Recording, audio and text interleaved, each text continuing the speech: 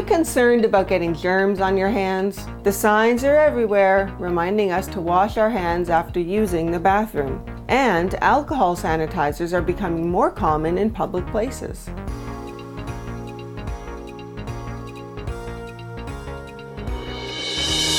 So what else do you need to know?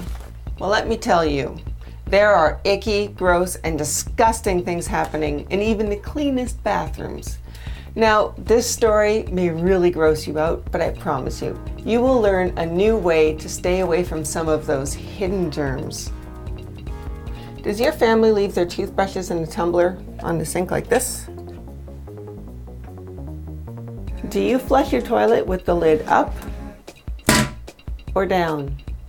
These questions are important because they not only have a direct impact on your health, but the health of all who live within your household. When you leave the lid of the toilet up and you flush, microparticles of water and waste get propelled into the air like in a vapor. But this dirty toilet water can land on everything in your bathroom. It's like brushing your teeth with a toothbrush that's been in the toilet. Ew! This same water lands on your soap dispensers, hand towels, shower puffs, pretty much anything that sits out in your bathroom. So one solution is to close the lid before you flush. And the second thing you can do is to put your toothbrushes inside the cabinet. Another thing that can help, keeping a sick person's toothbrush separate from the rest of the family.